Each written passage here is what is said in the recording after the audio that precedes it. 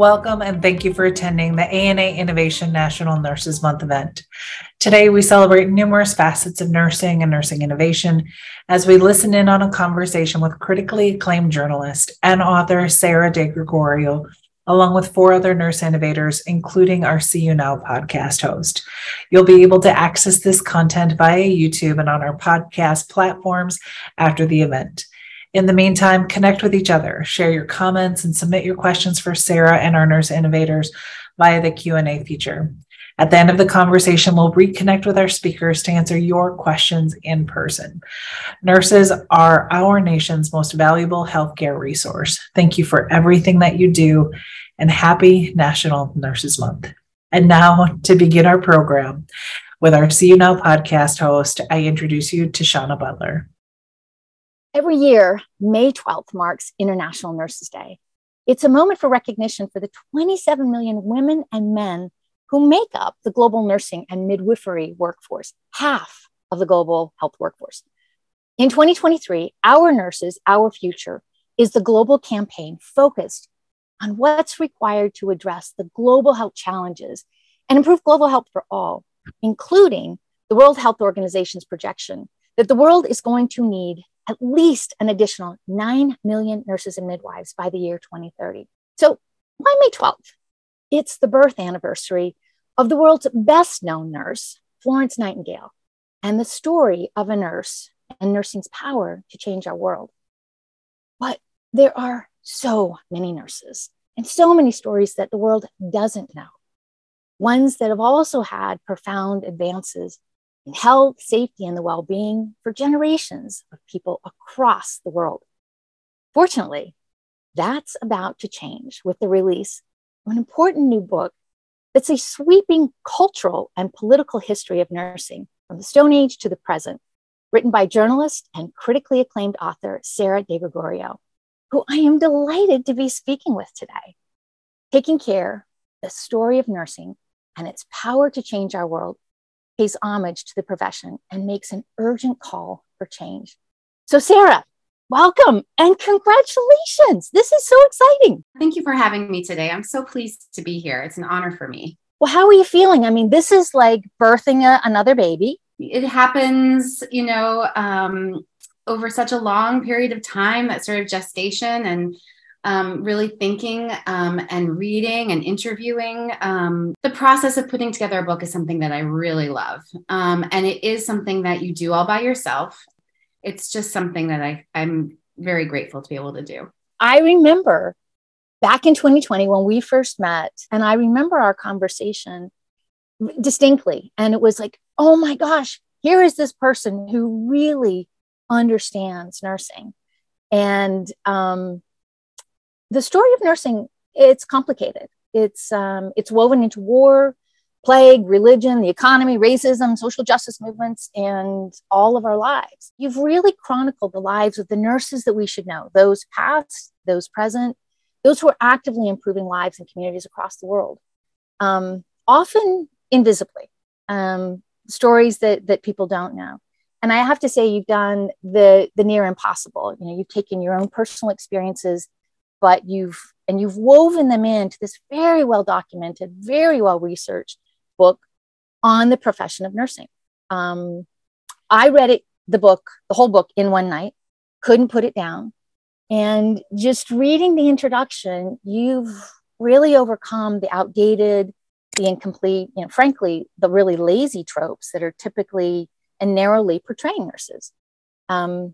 Society has, I heard you say this and I've adopted this, that society has such an impoverished understanding of nursing. And this work does such a great job of enriching and nourishing. Why does the world need this book? Thank you for saying all that. I really appreciate that. I'm glad that it spoke to you. I think the world needs this book because as long as the general public does have an impoverished understanding of nursing, as long as we underestimate the insight and the expertise of nurses, we are going to continue to struggle to find well-being.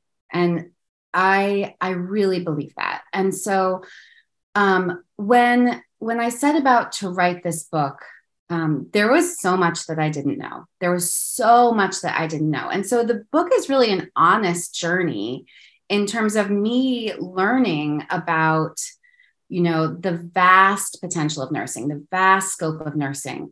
And that, I think, is one of the strengths of journalists, and in particular, journalists who can come to a topic with some personal experience, because, I'm a person who has needed care. My family has needed care. And I had questions, so many questions. And I think so many people feel very lost when they need healthcare. And so the book really was my process of trying to understand what is nursing? What is this vast scope of nursing? And how, what are we leaving on the table as a society when we don't elevate nursing knowledge and expertise? That is a part of the story that gets left off. People know nurses as caring. They know them as trustworthy. They know them as hardworking, but they don't know the science. They don't know the practice. They don't know the research behind so much of care.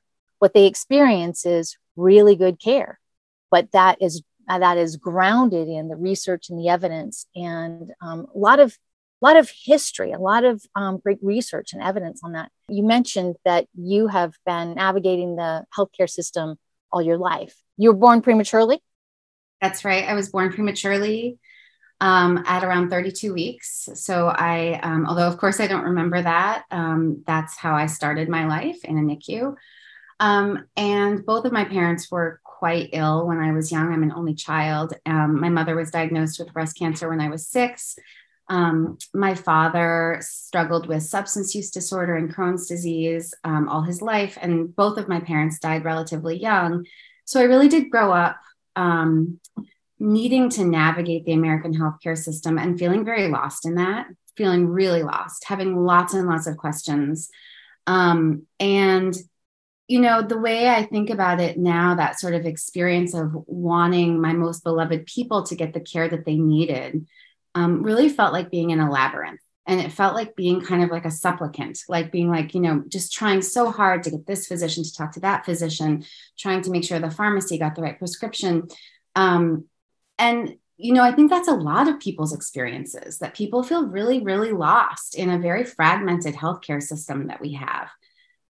And a lot of my questions as a journalist come out of those experiences, whether I foreground them or not. When I'm writing, I do know what it's like to need care and to struggle to get it. And I also know what it's like when you do get care that you need, when someone sees you and hears you and is able to help you. It's profound. It's really profound. And that's really where this book came from for me. I was thinking I wanted to write about connection in healthcare.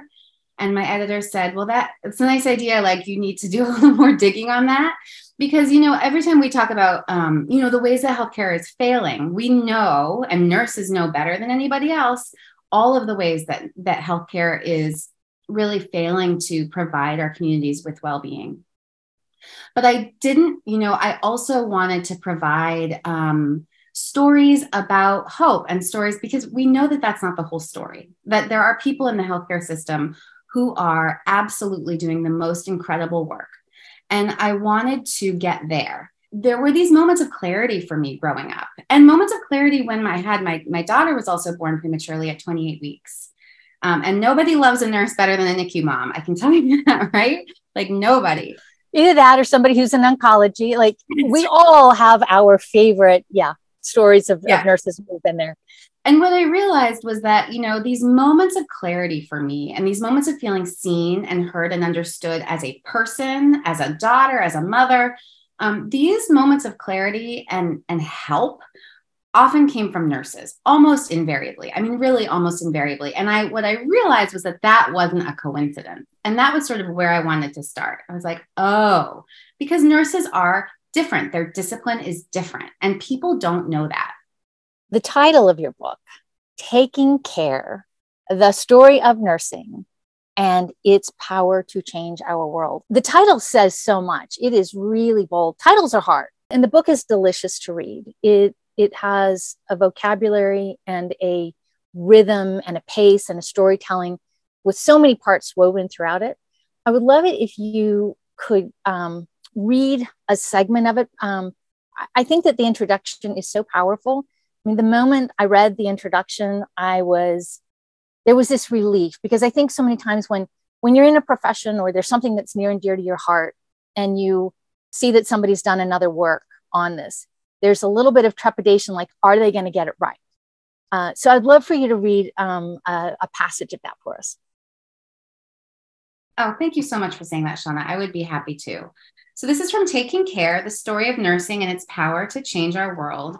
And this is the end of the introduction. Nursing is, and always has been, both uncommonly complicated and uncommonly powerful. In considering nursing of the past and present, there are irreconcilable tensions in how nursing is defined as a biological science and as hands-on caring, as professional and as domestic, as skills and as relationships, as knowing in the mind and knowing in the body. I think all of these can be true, and that these complications are part of nursing's power. This book is a love letter to nursing's vast possibilities. I have been on the receiving end of nursing care so expert and compassionate that it altered my life. I know that this kind of care is possible and that it should be possible for all of us. So my purpose here is not to represent all of nursing, that would be impossible, but to argue for the inherent power of ethical nursing to recognize and address problems, to create a better and more just world, and to alleviate suffering. I want both nurses and non-nurses to understand that nurses have changed the world and continue to do so. The strengths of nursing, when traced from the past into the present, they have deep and urgent relevance to the problems confronting us right now. We are facing an escalating crisis of caring in many domains. Even problems outside the obvious realm of healthcare, climate change, policy leadership, the built environment, loss of community, have huge impacts on human health. Nurses see the symptoms of these problems written on their patients' bodies. As we face these interrelated crises, which all come back to the absolute urgency of caring for one another, all of us need to understand nursing's power to see and to act. Many of the nurses in this book are using their unique insight to tackle today's problems. We ignore their expertise at our own peril. What if we all recognized how false hierarchies have suppressed nursing knowledge, only making it harder for us to get the care we need? What if telling different stories about nursing changed the way our society valued nursing expertise? And what would it look like if more great nurses used their hard-won insights to lead? If they had the budgets, the authority, and the safety to do that work? A world like that might be a more caring, healthier place for everyone. Amen, sister. And the crowd goes wild with all the applause. When I hear you read those words, when I read those words on the page, it was this moment of joy of like, somebody gets it.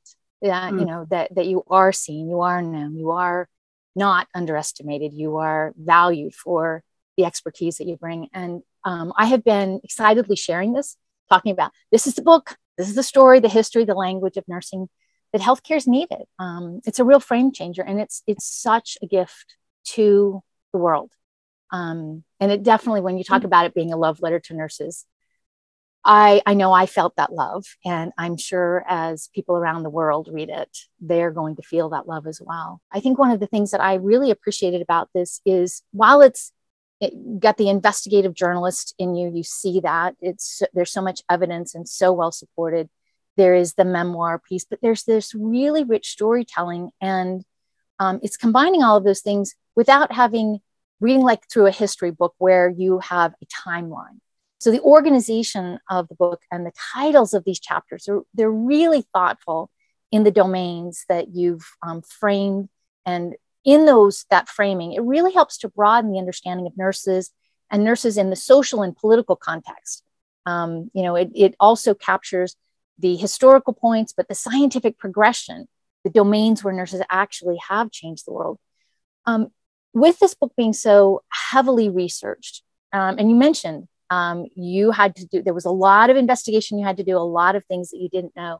What did you unearth that you think readers are going to be most surprised to learn? I want to say one thing that I think the general public may be surprised to learn first, which is very specific, which is that the better the nurse to patient ratio. So the more time your nurse has to spend with you in the hospital, the more likely you are to be discharged alive. So I think that in particular is something that the general public does not understand, that nurses are just as key, if not more key, to outcomes overall than anyone else in the healthcare team.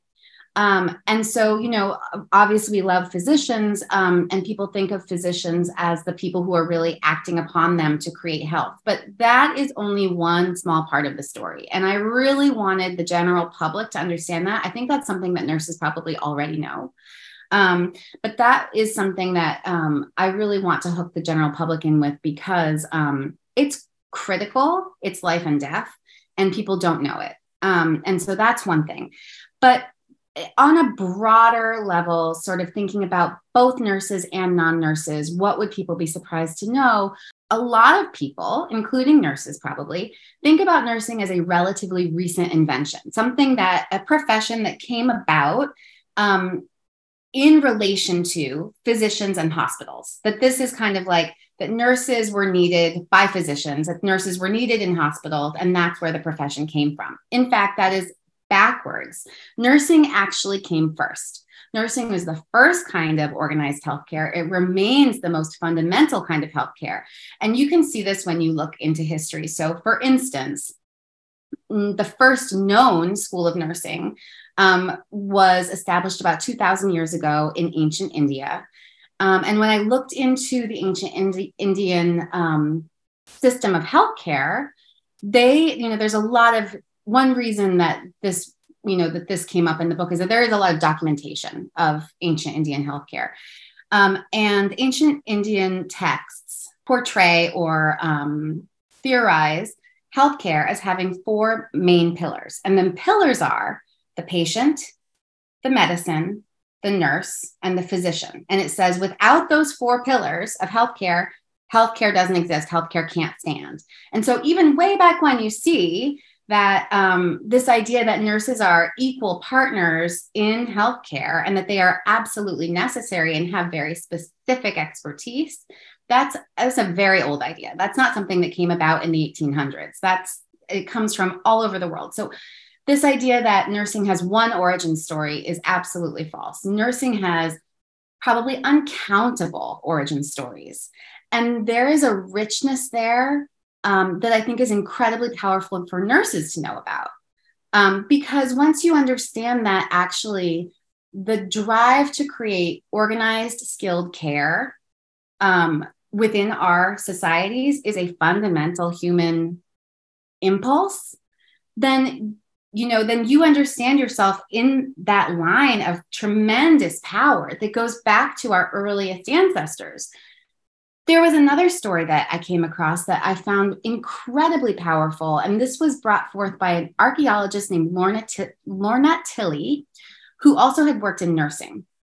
And she was on a dig. She found a young man who was, the dig was in what is now Vietnam. This was a Neolithic community that they were working on. They found a young man who was born in the fetal position. And she realized that he had been born with a congenital disorder where his vertebrae became progressively fused. And he became, as a teenager, he became paralyzed, and he probably couldn't chew and swallow easily. He couldn't move. Nevertheless, he lived for another 10 years. Well, how did he live for another 10 years in a Neolithic community?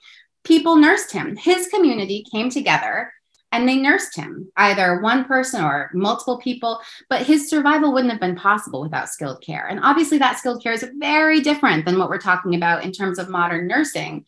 But what I think is so powerful about that is to say, actually, our societies evolved. What makes us human is that we evolved to care for each other. But this is, we don't have to be this like survival of the fittest, leave the weak behind. That's actually not the full truth at all. I find that sort of those long seams of power running through all of human history And culminating in these stories of nurses working today who are doing this amazing stuff. And you're going to hear from them in this webinar. It was kind of overwhelming for me, honestly. I mean, the richness of those stories and I get very excited to tell people about these things. So, I think that those stories are surprising. They absolutely are. I mean, when I was reading through, and I feel like I've done a pretty good job of understanding our ancient history as well as our modern and less modern history. But when I was reading through, I kept thinking, I was spent more time reading the resources thinking, Sarah, where did you find all of this? You're not as a trained historian, but there are these elements that feel very much as I would read historical accounts, but then still the journalistic lens, the personal narrative woven through, and then the stories of modern day nurses, contemporary nurses, weaving all those things together. You do such a beautiful job of helping to see those threads throughout time, how they're woven together actually to create this beautiful tapestry of the story of nursing. And something that I ask quite a bit that I'm wondering, so much of the public's understanding comes from a very limited portrayal of what's in the media, what's been written about nurses, just very, very, very narrow. And you've absolutely, exploded that. Thank you very much. But I'm wondering, from your perspective, what are the most harmful and limiting misperception and gaps that the public has about nursing and the nursing profession? And I say harmful and limiting when we don't understand the full breadth and scope of nurses. The public's really missing out.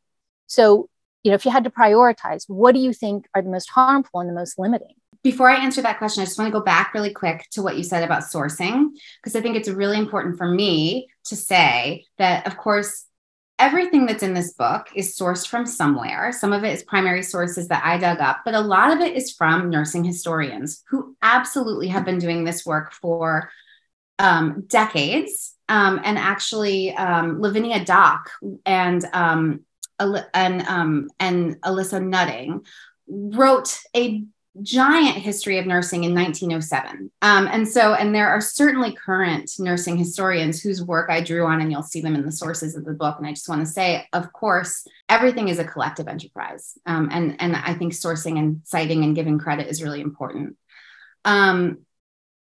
To go to your question, the public needs to understand that nursing is an independent scientific discipline. Nurses are not assistants to physicians. They do not simply exist in relation to physicians. They are a member of the healthcare team. And in fact, nurses provide the vast majority of healthcare here and all over the world.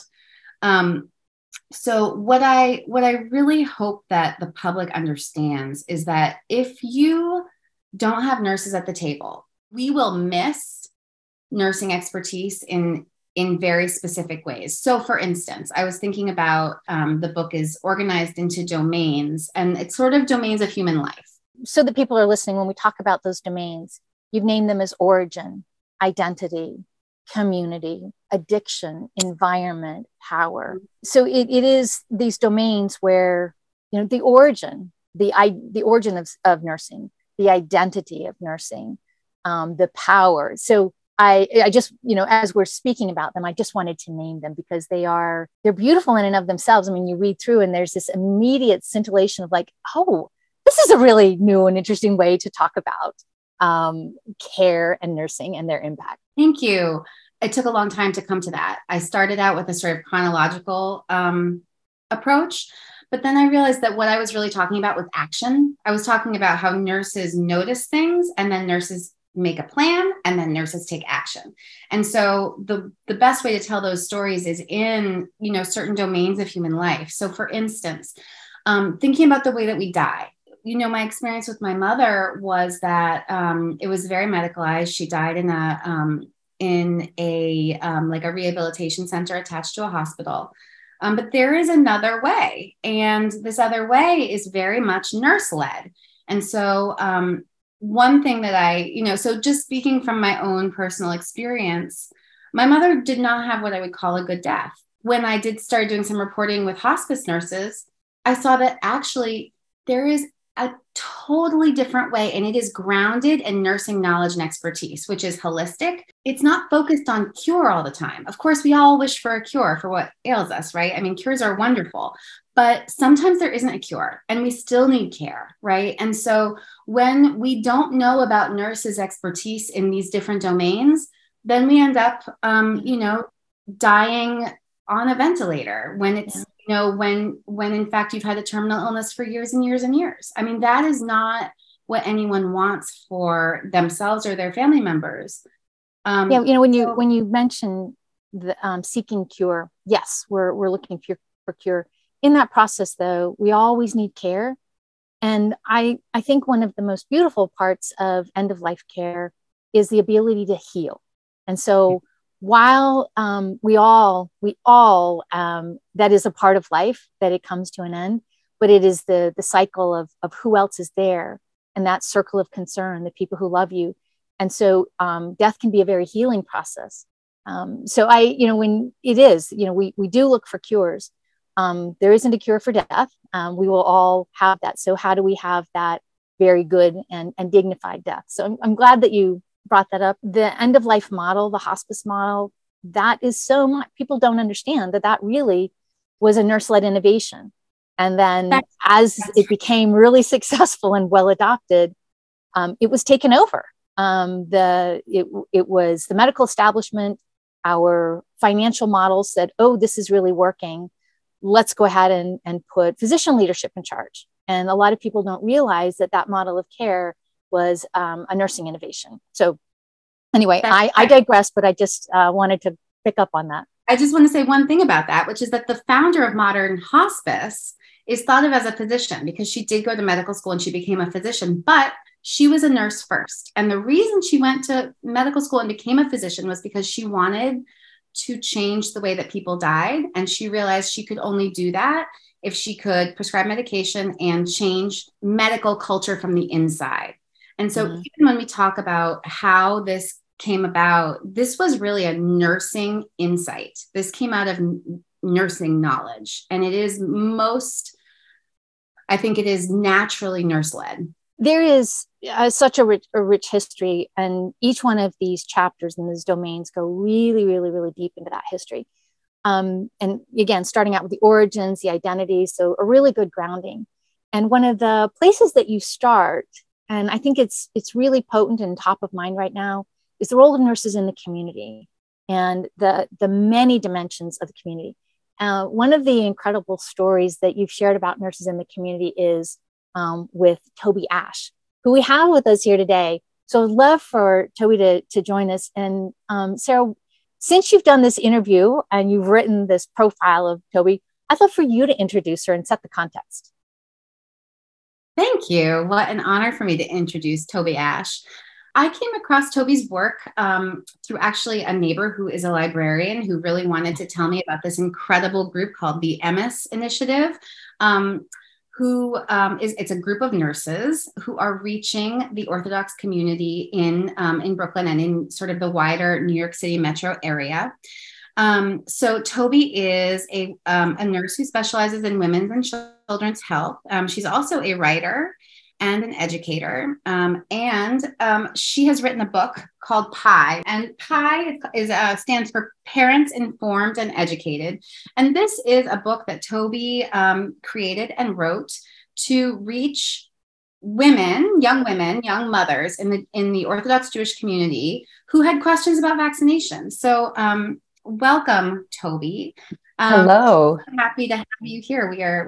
I'm so happy to see you. I am so happy to be with you here today as well.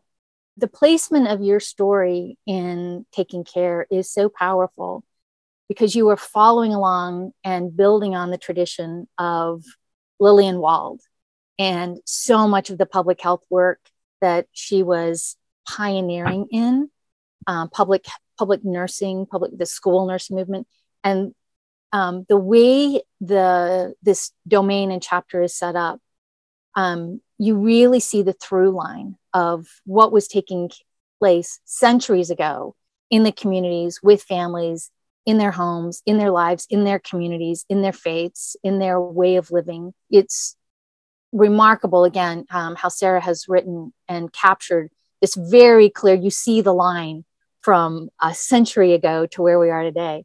So yeah, Sarah, keep going. I mean, I want you to talk about a little bit more about how you, what you unearthed about Toby's work. So I was really lucky to be able to talk to Toby about her work in the Orthodox Jewish community in terms of the measles epidemic that happened several years ago. Toby explained to me that, well, one thing I want to go back to an idea that, you know, people often say to me, nurses notice things. Nurses are the first ones to notice a problem. But you can't notice a problem if you're not tied into the community. You will not know what the problem is if you don't really know people. And so I want to ask Toby, can you just talk a little bit about what you noticed, like what sort of caused your alarm at first in terms of when you saw the rates of measles happening in the Orthodox Jewish community here in New York a couple of years ago? I'm very interested in public health. It's funny that you mentioned Lillian Wald. When I was a little girl, my first idol was Jane Addams and Lillian Wald. So I guess I was primed since I was 6 years old to follow in their footsteps. I'm always interested in what's happening in the ultra-Orthodox Jewish community. As Sarah, as you know, I was born into that community, but I split my time between New York and Florida. I've lived in Florida for a very long time. And so when I heard that there were a few cases of measles, this alarmed me. It was right after the Jewish high holidays, the Jewish New Year. And I know that a lot of people travel to Israel or to Ukraine. It's a wonderful new place that people are going to worship at that time. And I thought to myself, I knew I'd been following the statistics that there were higher rates of measles in Ukraine. And I got worried and I got scared. And the reason I got so worried about it is because the ultra-Orthodox Jewish way of life is very family-centered.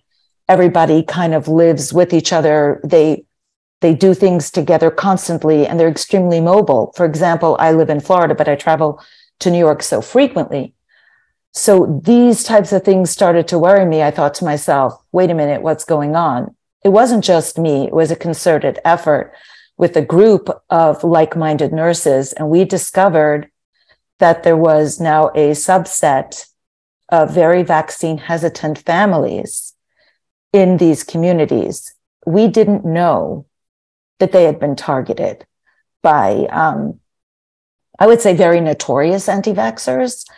And this was frightening to me because just from the perspective of what a determinant of health, one of the loosely adapted determinants of health that I find fascinating to me is access.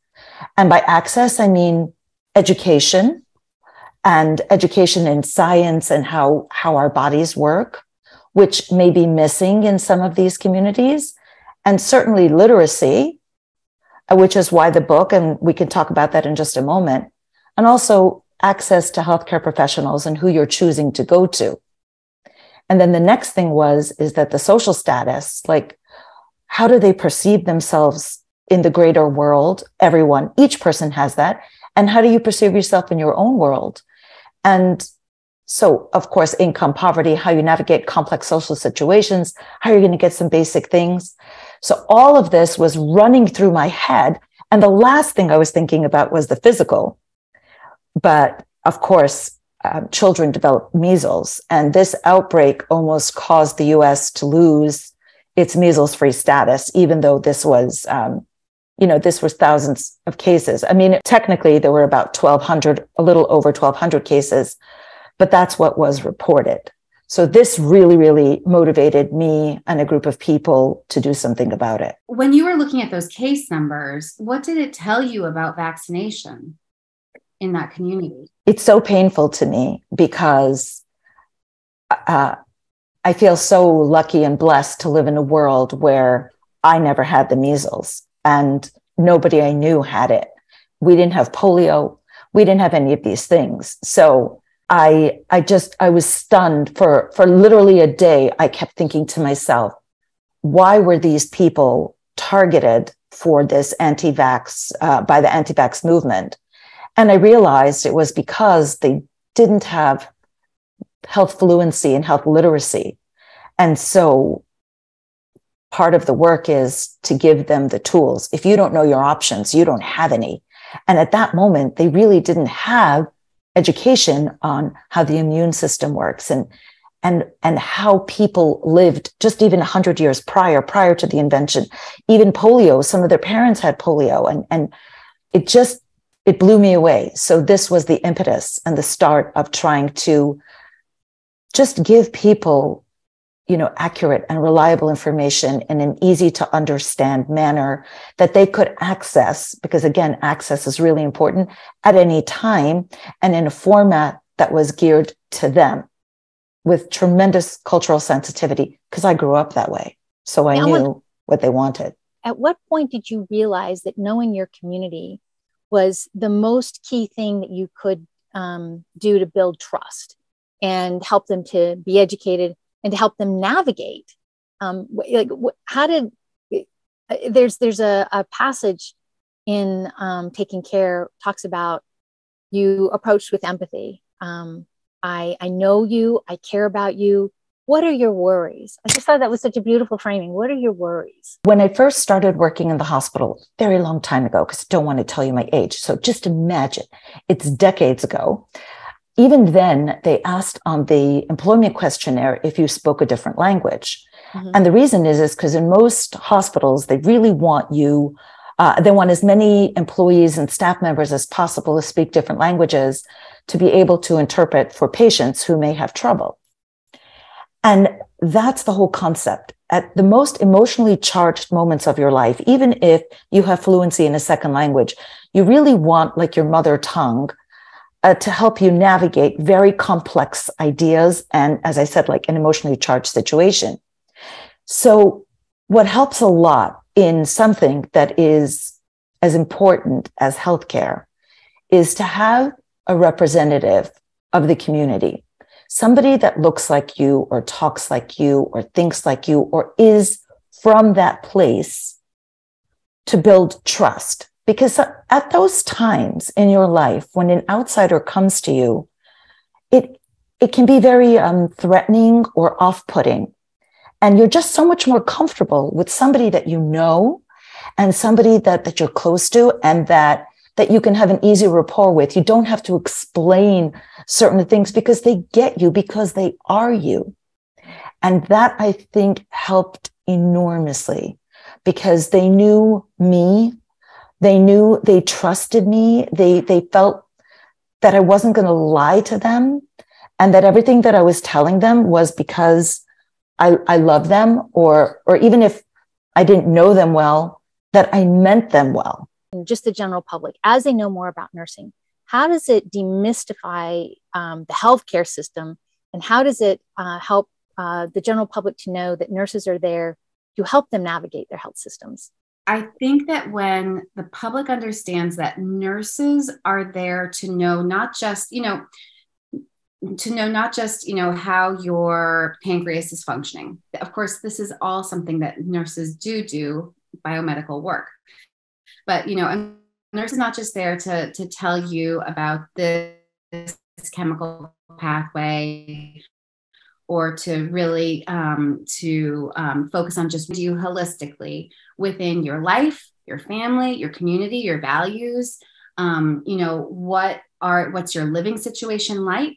What kinds of things, as Toby is saying, what do you have access to in terms, and access, that's a huge, what do we, access to education, access to water, which is an issue in this country. All of those things are about your health, and your health cannot be divorced from that holistic way of looking at it, right? You cannot understand someone's health without understanding what their life is like. And so to me, what's so powerful about what Toby is describing is that she, obviously comes at this with a tremendous amount of scientific understanding of how vaccines work, why they're important, what happens with measles, why vaccination against measles and other illnesses is necessary. But she isn't just stopping there. She's understanding You know, what is the educational system like in this community? What kinds of messages are they getting from different kinds of people, prominent people in the community? What are their worries? And you cannot address someone's health without knowing those things. So one of the things in the organization of how you've written Taking Care, you again start with this domain of community, and community has so many different dimensions. When we think about when we say that, oftentimes I think people go immediately to geography, you know, that it's a zip code or it's an address, when actually communities represent identities, abilities, stages of life, diagnoses, your interests, your circumstances. And so another really beautiful way of demonstrating knowing your community, caring for your community, researching your community is the story and the work of nurse researcher Roxana Chikas. She's a great example. And we're so thrilled that she's here. Roxana, welcome. And I'd love, since Sarah has interviewed you and knows your story, for her to provide a little bit of an introduction and start with some of the different stories. Roxana, I'm so glad you're here. It's so good to see you. And I was very excited when I first heard about Roxana's work. I think I first read about her in the Atlanta Journal-Constitution, that same idea of like understanding someone's health in a holistic way. And I was thinking about different environmental inputs and the ways that impacts people's health. And I was thinking about climate change and the ways that increasing heat is impacting lots of communities. And when I heard about Roxana's work with farm workers in Florida, it was incredibly important that people know about this. So Roxana is an assistant professor at the Woodruff School of Nursing at Emory. And she is also an investigator on some very extraordinary community-based research that she does in collaboration with the Farm Worker Association of Florida. And I think that many of us sort of have on our radar this idea that when there are heat waves in the summer, sometimes you see headlines about farm workers collapsing from the heat. And these are really terrible stories. And one of the reasons that happens is because farm workers are often working in completely unregulated and exploitative working conditions where they are not even guaranteed access to water or rest or shade, which are things that they need to stay safe in the heat. And so what Roxana is doing is she's working directly with the community of farm workers in Florida to find out how the heat is impacting their health. And also to put tools directly into their hands that can help them stay safe. So Roxana, do you want to speak a little bit about the different research that you have been doing with this community? First, I want to thank you, Sarah, for highlighting the work that we are doing and for writing this book.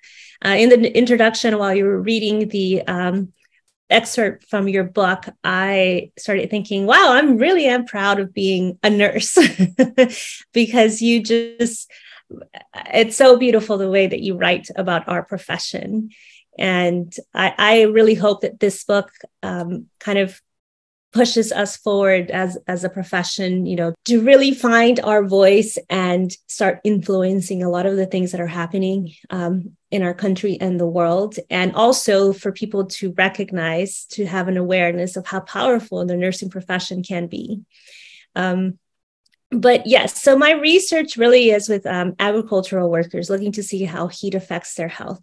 And we do this with the Farm Workers Association of Florida, because I think that anytime you do community engaged work, the gold standard should be that you should partner with an organization who has built a rapport with the community, has their trust, and also their best interests, who can, direct us researchers in, making sure that we are doing ethical research that's, not burdensome to the community, and that it's really meaningful to the community.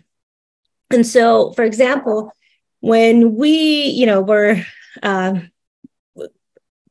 thinking about doing research in Florida with agricultural workers, we thought that we were going to do research on pesticides. And it turned out that the community was not interested in pesticides. And this was back like 12 years ago. They were interested in how heat was affecting their health because they were, exposed to the heat. And they felt different. Like they could feel that the heat was increasing. And, they said to us, it has to impact us. How is it impacting us? And so, communities really know what's going on. And we as researchers should listen to the communities to find out what it is that they're worried about so that we can provide meaningful results, findings from the research that we do. And so that was 12 years ago, and we're still, researching what heat does, but we're also trying to balance finding ways to protect workers from heat-related illness symptoms. So we feel that we can do both at the same time, right? We can investigate what's happening, but also find ways to protect workers. And for my dissertation, one of the studies, a pilot study that I did was looking to see, could we cool workers down? Because our research had shown that workers were going over the threshold of 38 degrees Celsius or 100.4 Fahrenheit, which once you go over that threshold in medicine, it's considered a fever. And they reported very much the same symptoms that we have when we have a fever, right? So headache, nausea, vomiting, body aches. So these workers were essentially working with a fever, except they have no infection. And we all know that, as core body temperature goes up, you can have a heat exhaustion. It could lead to even heat stroke. And agricultural workers are the most vulnerable to heat stroke or heat-related death, 35 times more likely than the general population. And so we tried, these cooling bandanas and the cooling vests. We randomized them, to wear these devices. And we wanted to see, would workers wear them? Because these workers they have hard work. It's physically intense, and many of them work for are compensated by the piece. So it has to be something that's comfortable for them and it doesn't interrupt their wages. And it turned out that, a cooling bandana, which is about $5 that they would put around their neck, and they would wet as often as they wanted, wring it out and put it around the neck, help them stay very cool. And what that tells me is that, there are ways to protect workers. This notion that that's just the way the environment is, this is just hard work, it's harsh work, and you have to accept it, is not true. We can protect workers. There are ways to do it, and we need to find, do studies to find those ways, and hopefully to get growers to embrace, methods to protect workers, and also to influence policies. Like you said, there aren't any federal heat protection standards for outdoor workers. And with climate change and the frequency of, the intensity of heat waves, it's becoming more and more of a problem. So I'm hopeful that some of the research that we're doing will influence policy, will influence growers, to really start working together to, stop workers from getting sick, to protect these workers. Because, these workers, all of us benefit from their labor every single day that we eat. And it's important that we start taking care of them.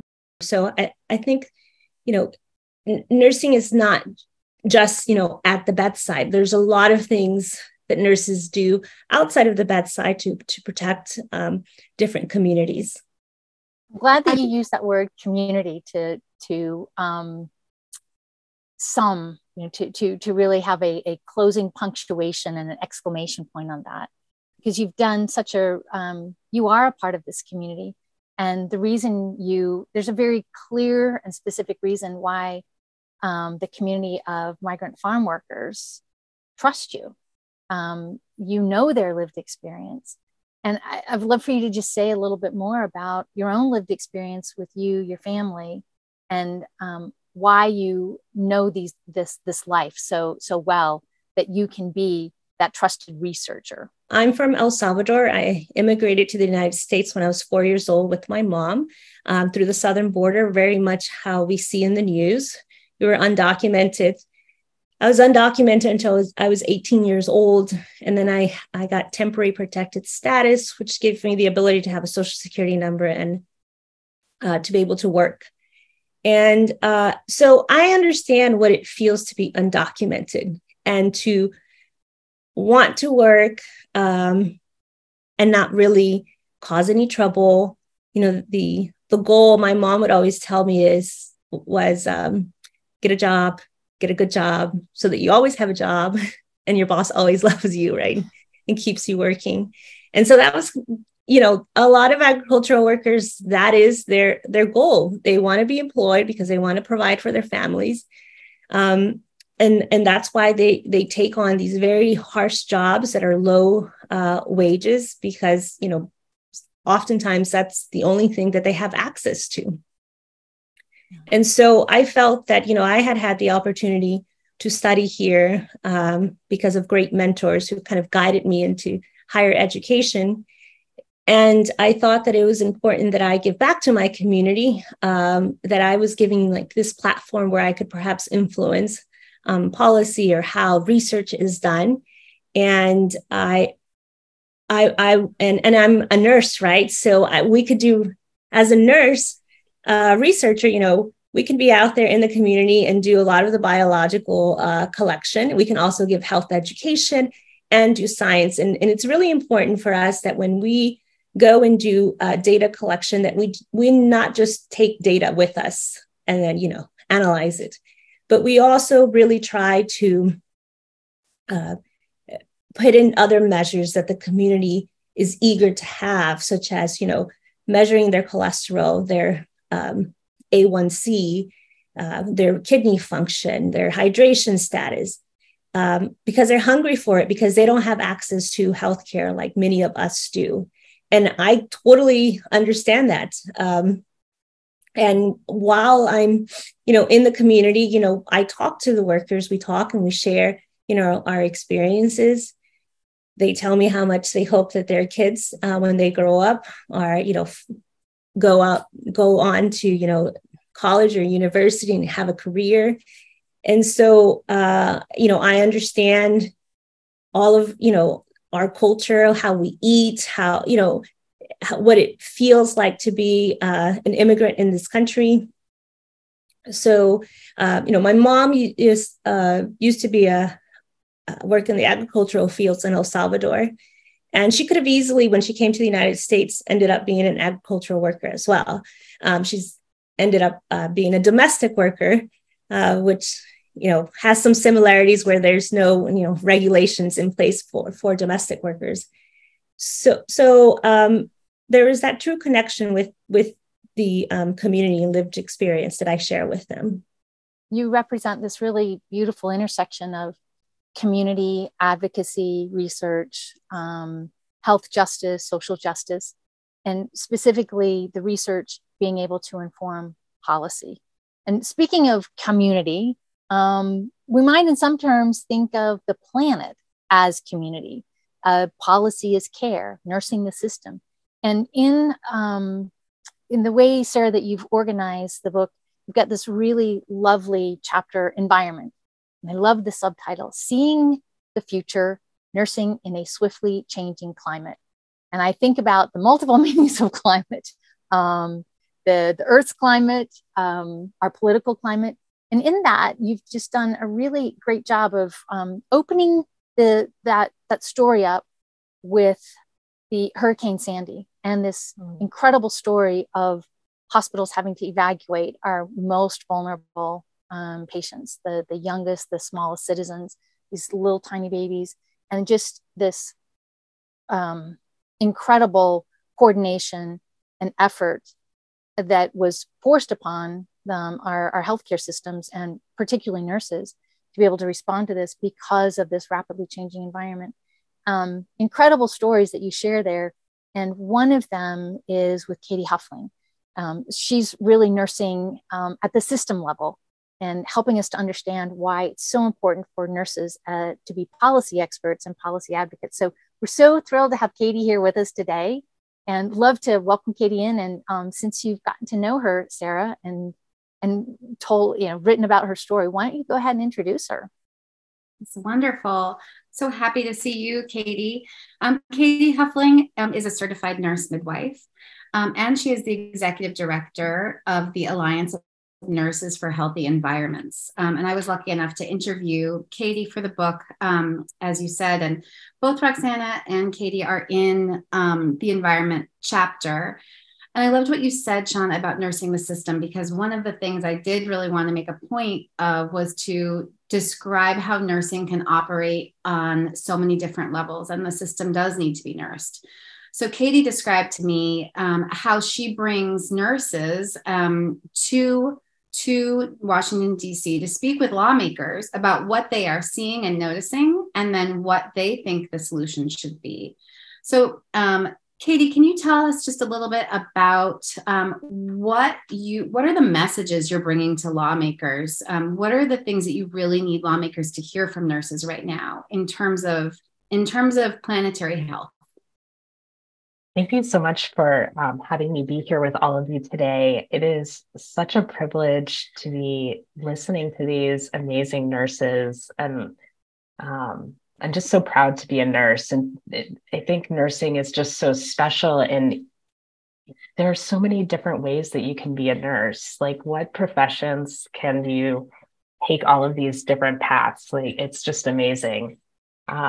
And so as part of my job with the Alliance of Nurses for Healthy Environments, we bring nurses to Capitol Hill very frequently. And nurses are just incredible messengers. As part of our nursing practice and as our training, we're taught how to take complex scientific information and break it down into really easily digestible pieces that the public can understand. And our elected officials are just the public, and so we can take, I think, just an incredibly powerful mix of that, taking that scientific information and then providing the stories of our patients and the things that we're seeing in our patients and our communities, and having that personal story. It's just incredibly powerful. As a pediatric nurse, for example, of taking care of children who are struggling to breathe because they're being exposed to air pollution that's caused by climate change, and really making that connection on the ground. It's really hard to say no, I think, to that type of message. Also have to say that one of the things that we've been really working on in the climate change space, because it can feel so overwhelming and so challenging, and there's so many different negative health impacts, is to kind of flip that messaging and really highlight the many health opportunities that we will realize if we take strong climate action now. We'll have fewer children with asthma attacks, more babies born at the right time, not being born premature, fewer cardiac events. There's so many positive health benefits. And so I think also raising up those positive things that we'll be seeing with strong climate action. When you think about what is needed on climate action, the climate urgency, how do you think we need to respond in our practice? The idea that climate change is far off is just not true. Nurses are seeing it every single day. All of healthcare system is seeing that every single day. But as we're responding to the environmental changes, the environmental disasters, fires, floods, all manner of mayhem, what are some of the things? How is that changing our practice? Because so that we know that there are people who are vulnerable. You gave a really great example in the book that Sarah captures about policy changes when we think about heat-related events and how we're keeping our most vulnerable citizens, our older adults, how we're keeping them healthy. So how does that change the practice and the policy? Yeah, so I think there's multiple ways that nurses can incorporate climate action into their practice. One is just the education that we do with patients. There's a lot of things that patients can do themselves to help reduce health impacts related to climate change. For example, if you're taking care of pregnant patients, what do they need to be doing on a high heat day or a poor air quality day to ensure that they're able to continue having a healthy pregnancy? You can also be advocating for things like, related to heat. If you have patients that are more vulnerable to heat, such as the very young or very old pregnant patients, can you get insurance or Medicare, Medicaid to pay for air conditioners in their homes? And then also the electricity needed to run them. So really, thinking of different ways that we can be shifting policy and payments. But then we also need nurses being leaders within their healthcare institutions. This is a huge problem, and healthcare is part of that problem. We're one of the largest greenhouse gas emitters of an industry out there. And so we really need to be looking at the energy that we're using, the materials that we're using, our healthcare waste, and as the largest portion of the healthcare workforce, if nurses aren't the leaders at the table making these decisions and changes, it's just not going to happen as effectively as it needs to. You mentioned particularly the most vulnerable, that the health risks and these adverse events, that's who's going to see it first. That's going to be the last to recover. In 2019, the Lancet Countdown Report on Health and Climate Change, they warned, and I'm going to read this quote: "A business as usual trajectory will result in a fundamentally altered world where the life of every child born today will be profoundly affected by climate change. Without accelerated intervention, this new era will come to define the health of people at every stage of their lives." And to provide some insight on that and perspective, the risk to birthing people, pregnancy, infants, I want to turn to public health nurse Sherry Wilson. Sherry, you have a vast amount of experience in public health. You have a vast experience, particularly in maternal and newborn, looking at it from a population perspective.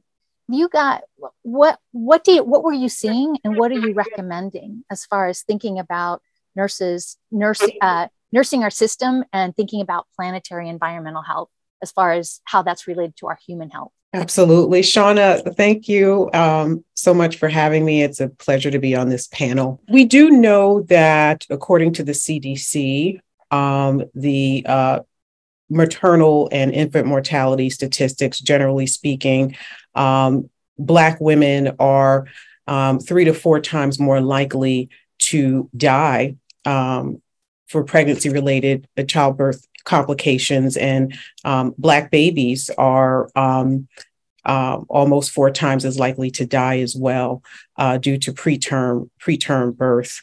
What are your thoughts as far as how we're going to protect Black women, Black babies?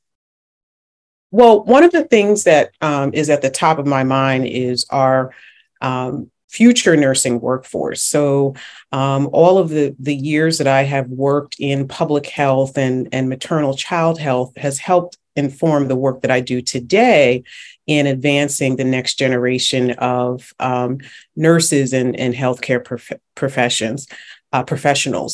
I work for an organization that was founded to make sure that students of all backgrounds, whether it's geographic or socioeconomic backgrounds, have access to high quality care and in high quality education. And in that role, I started an online health sciences career pathway that has touched thousands of middle school and high schoolers across the country and abroad who are interested in becoming nurses and healthcare professions.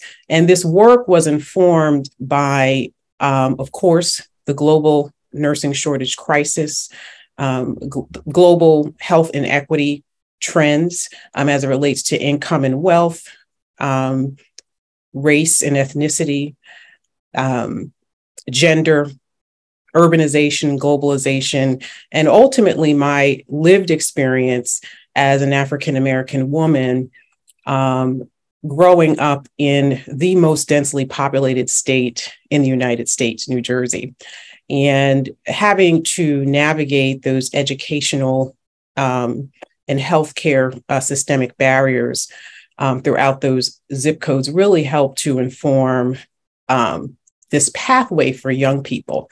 And so looking at the Future of Nursing 2020-2030 report, this report calls for really cultivating our future nursing workforce from a diversity perspective in order to promote, health equity. And it calls for it really advancing and redesigning our educational system.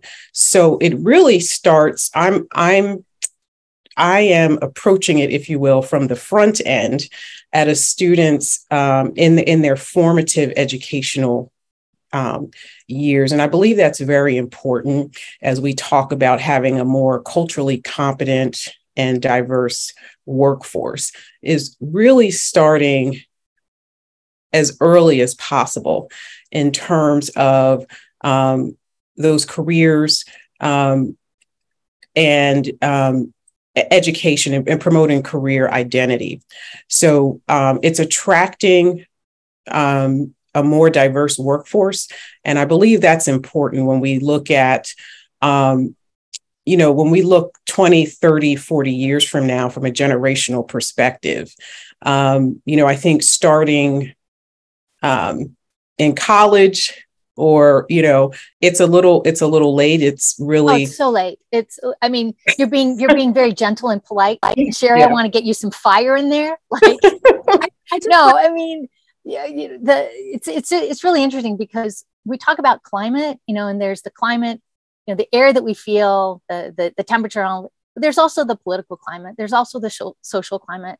Our data, our evidence, research, experience, qualitative, quantitative, all of that points to when people who live like you, look like you, speak like you, eat like you, pray like you, care for you, it gets better. It gets so much better. And all the work that you're doing, and it translates from your experience as a clinician, then really thinking about it in a public health perspective, taking care of different communities and translating to say the climate on all these dimensions is going to get a whole lot better when we have a workforce that looks like the communities that we're caring for.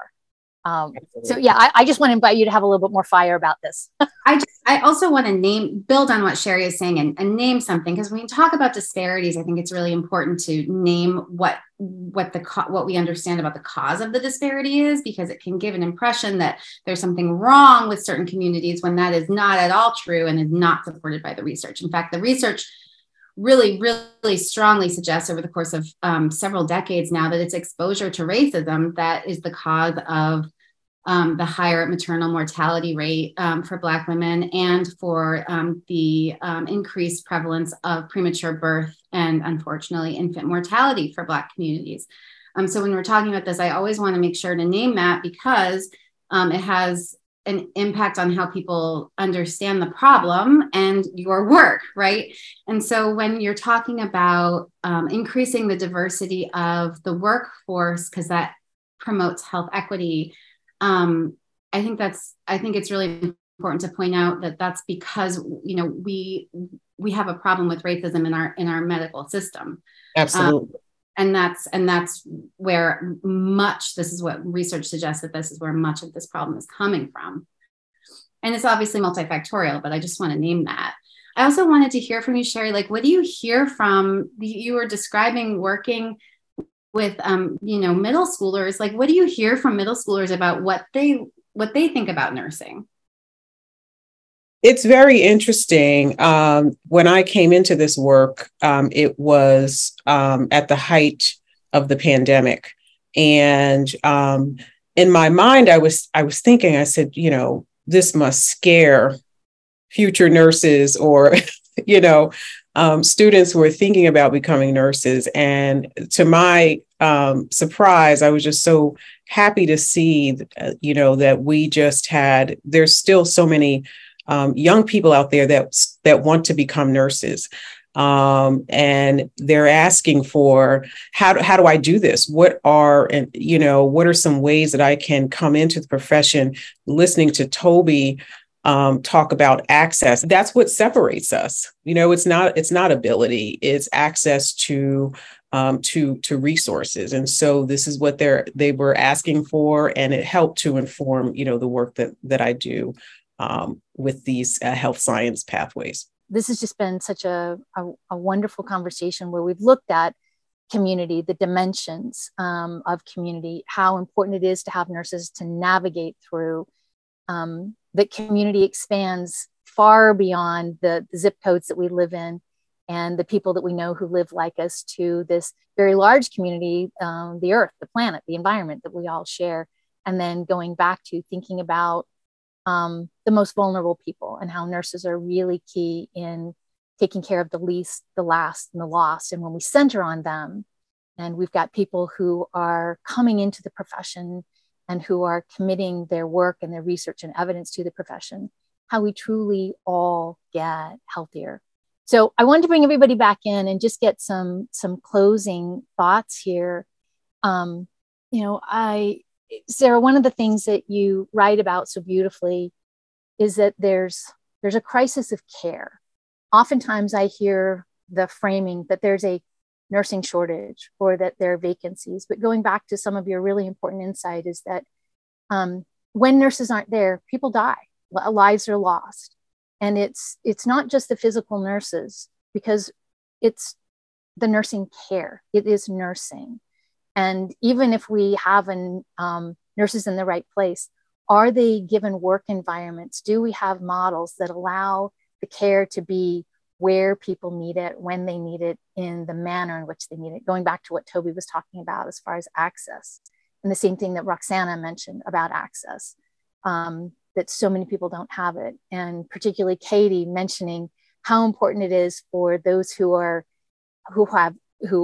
forming the policy, who have purse, who have power, who have privilege, for them to really understand the impact that nurses and nursing have on our ability to improve lives, to change our world and improve it, make it for better. So just real quickly for nurses who are in this book, how does it feel to be written about, to have your career written about in such an important book? I thought, I wonder why she's so interested in me when she contacted me, and kind of reading it, or hearing Sarah speak about my work, I'm like, oh, that is pretty cool what I do.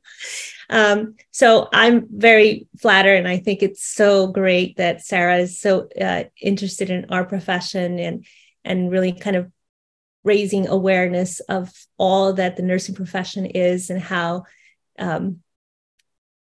we can bring a culture of health to everyone, and that we're powerful. And I certainly feel quite powerful being around all these amazing nurses. Anybody else have a thought about what it feels like to have your work written about so beautifully? I'll tell you what was like that blew me away is, for most people, they think health happens like at the clinic, that's where health begins. But as all of these fantastic nurses said, health really begins with quality water and quality air, like making sure that they're safe. It's the little brake light at the top of the car so that the car doesn't hit you. It's tiny little things that make up your whole life that give you health. And if we can meet people, even at those little levels, like making sure that workers who have to work outside to pick our vegetables to make us healthy have a $5 cooling wrap. And if we can do those little things that improve other determinants of health, then what ends up happening is our little community, then our city, our neighborhood, our world is much healthier. And we all have the power to do it. Until 2018, I didn't know that even just writing about things or talking about things would have such a profound difference. And it did. So thank you, Sarah, for writing about us and for allowing us to bring little bits of health to the world to make a huge difference. Sarah, what do you think the take home is of taking care? I think that the message of the book, in some sense, transcends the nursing profession, or I hope that it can transcend the nursing profession, to ask everybody, what care do we owe each other? What kind of a society do we want to live in? What does understanding more about nursing ask us about policy. And, you know, when we think about that Neolithic boy who was absolutely kept alive by his community, that's who we are, that's how we can be. So what does that mean for us? It has policy implications. It has implications for everyone's daily life. If my neighbor is healthy, I'll be healthy. If my city is healthy, I'll be healthy. If all of those things happen, then maybe my daughter can have a healthy future. You know, I think that it's a virtuous cycle. And I think that thinking about and understanding what nurses do specifically in your profession, in your independent scientific discipline, can also call the rest of us to think about our societies differently and make different choices that will be healthier for everyone in the long term. And I guess that's what I really hope for this book. That's a tall order. It's a necessary order. I mean, when you think about at the time that we're at right now with health systems and citizens around the world experiencing the consequences of not having enough nursing care, and what we're seeing as far as surveys and data and actions with nurses leaving, then it needs this book is needed at this moment. So, Sherry, I wanted to direct this last question to you. You have been acknowledged and honored as somebody who has been thinking about the future and focus on growing our workforce. What do you think the impact that this book is going to have on individual nurses who are practicing, who are thinking that maybe they need to cease that, or they're questioning their choice? And in particular, those people who are considering and planning to become nurses? I think this book is and will continue to be very inspirational for the future of nursing. You highlighted just a few of the women here on this panel and their work. And it just goes to show you, look at what we can do, look at what we can accomplish. And our work, our actions, will reach generations. It will impact generations. And so I'll leave you with that. And Katie, working at the policy level, thinking about the biggest patient that we have, planet, the environment, what do you think the impact that taking care, the story of nursing, can have on health, populations, citizens, plants, animals?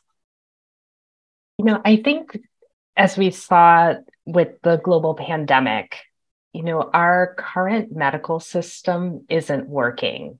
And the way that we provide care is not working for most people. And this book really highlights how the nursing model of care, with our focus on holistic medicine, prevention, we have the opportunity to totally transform care as we know it, but also the health of our patients, communities, our practice. The nursing model is so powerful. And I hope as more of the public learn about the power of nursing, that we can start to work together to lead the change that is going to be necessary for the survival of our planet.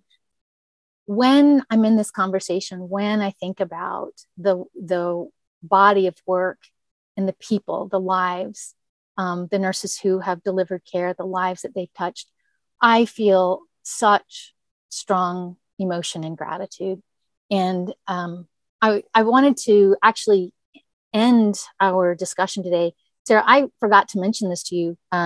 So if you've got the book, I would love for you to read from the introduction again. I think it would be a really beautiful way to bring this to a close for this session, and an invitation for more people to dive into these beautiful words and stories and this language that you've bathed us in. So if you could start from there and read that section. And I think that we will all sit here and feel a great sense of reverence and appreciation as you do. First, I just want to say, the work of a journalist is is like the luckiest work of all, which is to write about real life. And so all I've done here is write about the work that you all do.